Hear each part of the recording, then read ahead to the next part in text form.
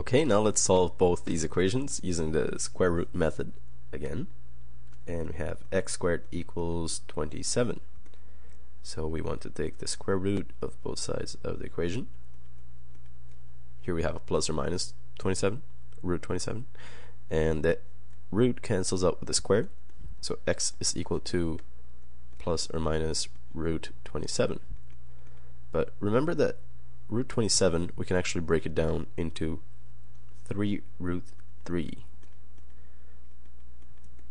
3 root 3. And why is that? Because 27, well, let me just fix this. 27 is equivalent to 9 times 3. So that's equivalent to root 9 times root 3.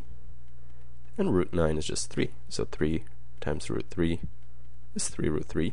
And that's the fully simplified form of root 27.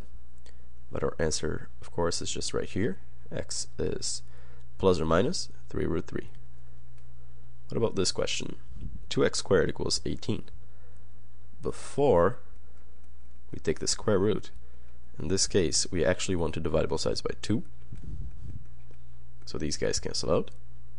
And we have x squared equals 18 divided by 2 is 9. So x squared is 9. Now I can just take the root of both sides of the equation. And this side becomes plus or minus root 9. So x is equal to plus or minus root 9, which is 3. So x is plus or minus 3. That's all.